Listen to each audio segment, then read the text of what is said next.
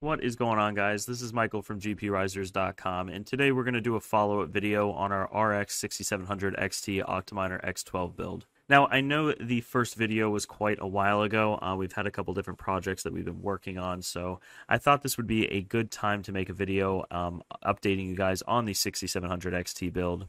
And that is in part because of TeamRedMiner now has a beta miner out that enables R mode.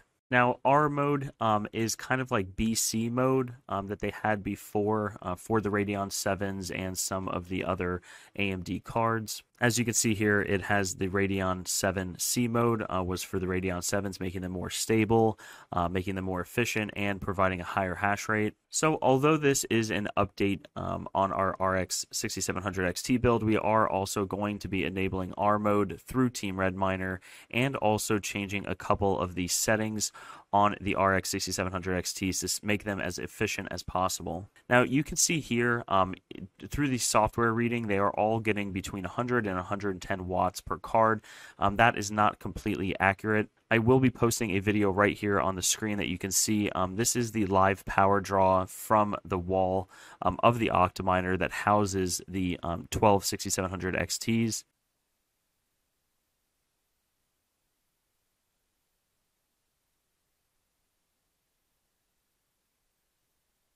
So as you can see in this video, it does fluctuate between 1,800 watts and 1,815 watts. So instead of doing a total, per card drop right now, because we don't know what the Octominer is pulling by itself at idle, and the idle can fluctuate with Octominers, depending on, the fan speeds that you have and everything like that. So what we're going to do in this video, once we enable R mode and we also edit the configuration to give it the most efficient settings that we can, the most efficient underclocking settings that we can, we are going to take the total wattage pull at the wall and subtract, the before and after and see what the total drop is and divide that by 12, and that should give us a accurate representation of what we are saving per card.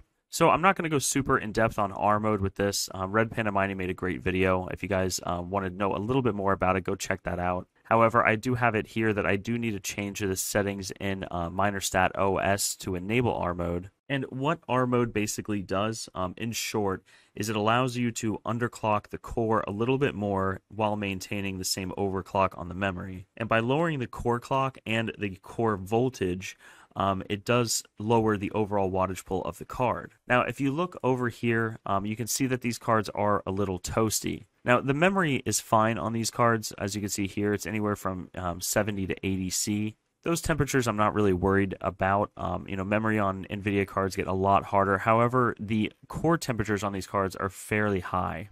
And that is because we have 12 of these in an X12 and they are fairly close to each other. So really the only way to lower the overall temperature on this would be, one, to increase the Octominer fans, which we don't want to do because we are pulling out the exhaust air from them. So we don't want to have, them set at, 100%, have the CFM flow straight out. It really would tear the AC out of our bunker here. So we have the Octominer fans at around 50%.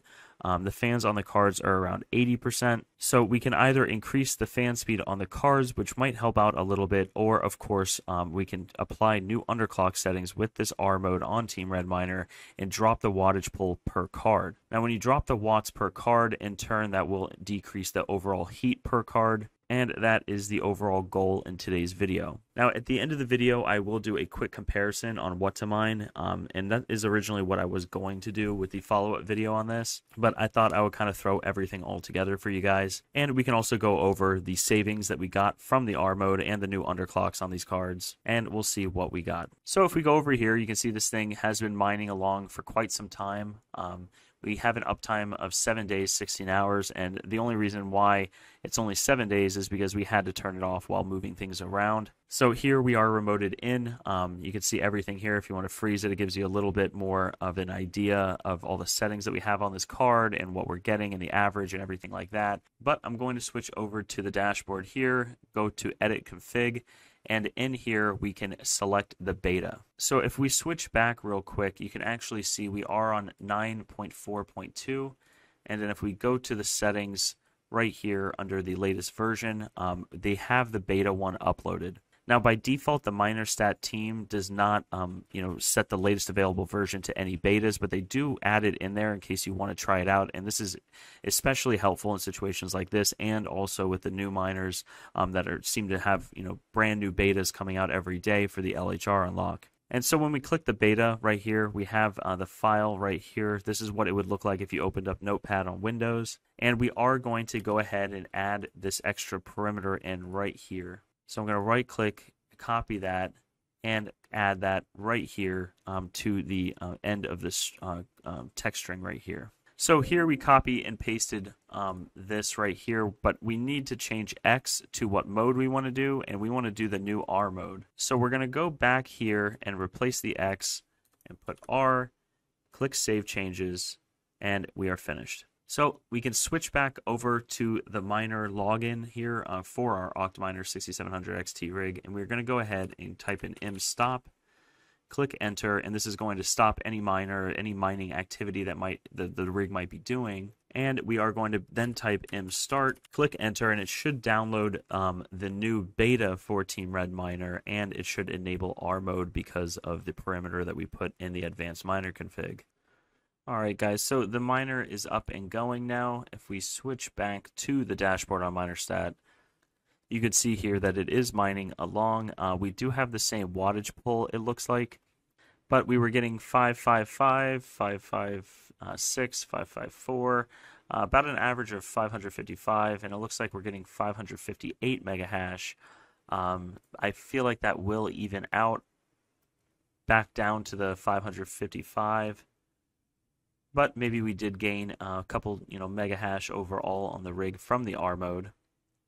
But the real test with this is not simply just putting on R mode. It is R mode allows you to change the underclocks and overclocks and things like that a little bit more drastically than otherwise any other mode on any other miner.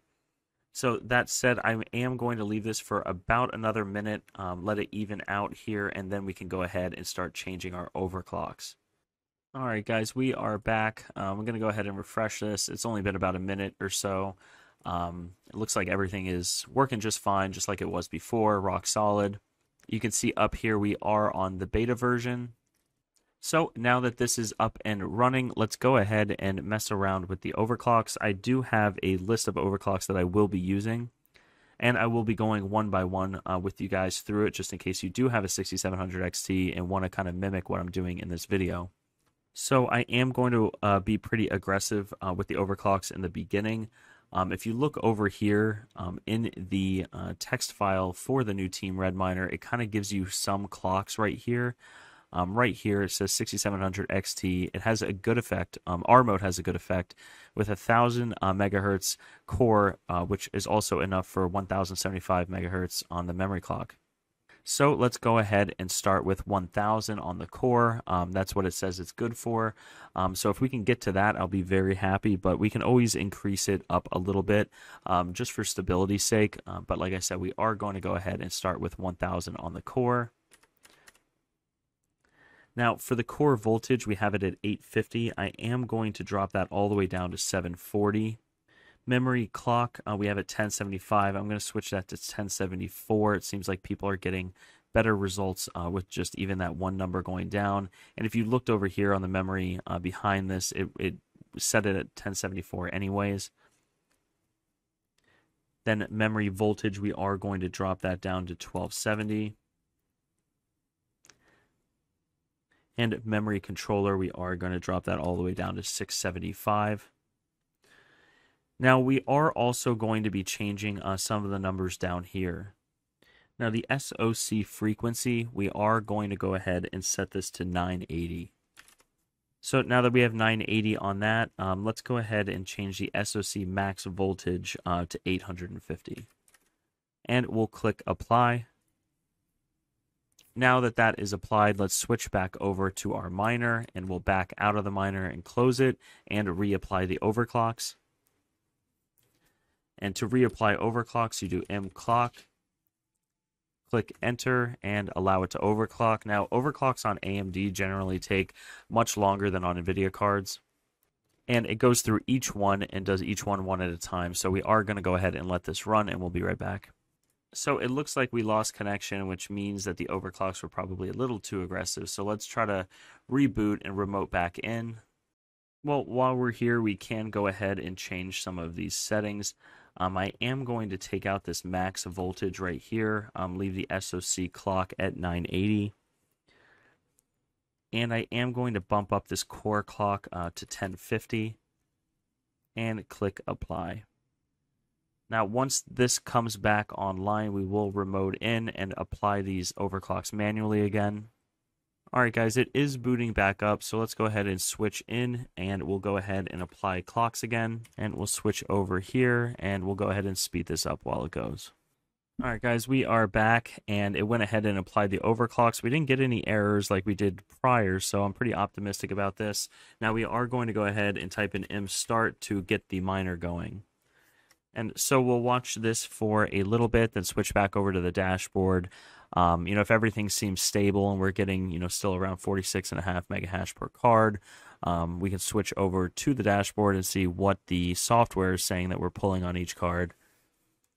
And if that is all good and it looks lower, then we will go ahead and go over to our 30 amp where our PDU is and see what the power draw is from the wall. So I'm going to go ahead and let this roll for a little bit, and we'll speed this up again, and we'll be back in a second. Alright guys, we're back here. It does look like all the tuning is getting completed right here. I did see it for a brief second. It should pop up in a couple seconds from now again with the mega hash per card. It looks like we are getting 46.5 mega hash per card. There it is right there. So we are getting 558. Let's go ahead and switch back over to the dashboard here.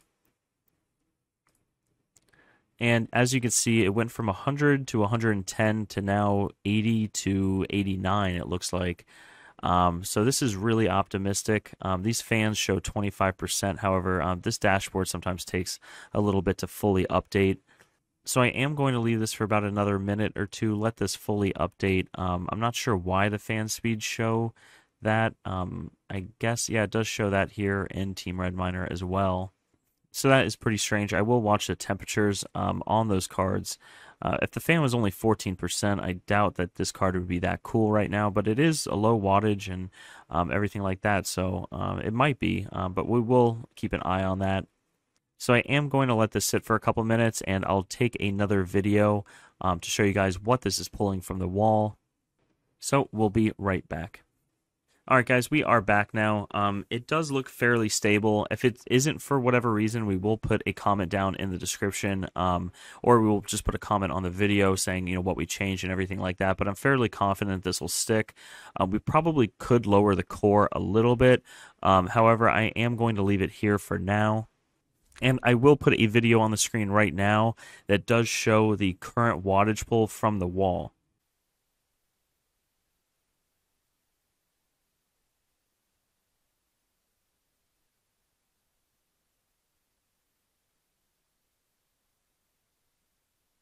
Now here you can see we're at about 1545 to 1550, so we are going to go ahead and just call it 1550, which if we pull a calculator up right here, the original wattage was 1815, and if we take 1550 off of that, we do save a total of 265 watts. Now, since this new R mode and overclock and underclocks changes don't change at all the wattage pull or system idle from the Octominers, we can go ahead and just assume that this 265 watts is directly from the graphics cards. So if we divide 265 by the 12 6700 XTs that we have, that comes out to about 22 watts per card, which is a significant increase in efficiency.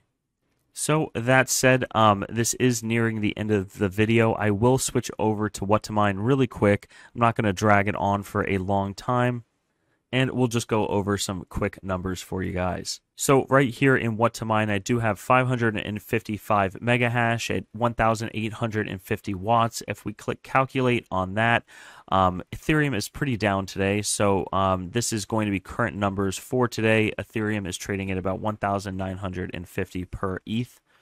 We do have 0.09 for our kilowatt hours. Let me go ahead and change that to just say 0.12. That's a more accurate representation. We do have a lower electricity cost here in the mining bunker, but for today's video, we will go ahead and use a more residential number. So let's bring the calculator up here. We do have $13.29 in your gross revenue for a 12-card 6700 XT mining rig in a X12 Octominer. And if we deduct what our net is after electricity, which is $8.06, that's about $5.23 a day in electricity costs. So if we go ahead and switch this number right here, I am going to leave 555 the same, but if we switch this to our new total wattage pull from the wall, which is 1,550, and we run calculate right here, it does show that our revenue is higher even though the hash rate stays the same, and that is because of our lower electricity pull. So now that we have our calculator here, let's go ahead and calculate the electricity savings. So our revenue stays the same at $13.29 a day, but if we back out our net, which is now $8.83 a day, that gives us a total cost of $4.46 a day in electricity, which if we minus out the total electricity cost of 1,815 watts that we originally had, that electricity cost per day was $5.23 a day. That's a total savings of 77 cents a day. And if we multiply that by a year at current profitability, that is about $281 a year. So on top of saving money and increasing your bottom line on this mining rig with 6700 XTs, you also increase the longevity of the cards. Now you can see here the temperatures on the cards have dropped quite a lot, and I know that this rig hasn't been running for the 7 days that it was prior, but what I can tell you is that the temperature in the mining bunker here is the same. And as you can see, these temperatures are much lower. They were in the 60s before, and now they're in the 50s. We have some creeping up, and these will get warmer as time goes. However, I am confident that these will not rise nearly to anything that they were prior. So not only are you saving more money with the R mode on TeamRedMiner and being more efficient, you are also increasing the longevity of your cards. And in turn, with having lower temperatures, depending on your situation, you can also lower the fan speed, which over time does help the bearings on the fans. And overall, this is just a win-win with TeamRedMiner. I know that this is just a beta, and I am excited to see how this progresses and the efficiency increases. And my original plan, I would say about a week ago, before this LHR unlock came out, was to increase the 6700 XTs in my mining farm. However, before this, we were looking at around the same, I want to say, wattage pull or a little bit more than what a 3060 Ti LHR was pulling.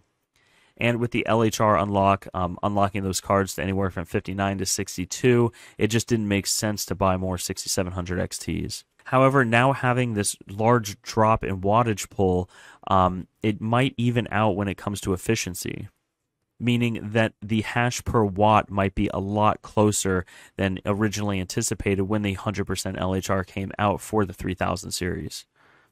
So those are numbers I will crack down, and maybe I'll make a video just going through the 3060 Ti LHR versus the 6700 XT and which one we would prefer. But go ahead and drop a comment down below if you guys are interested in a video like that.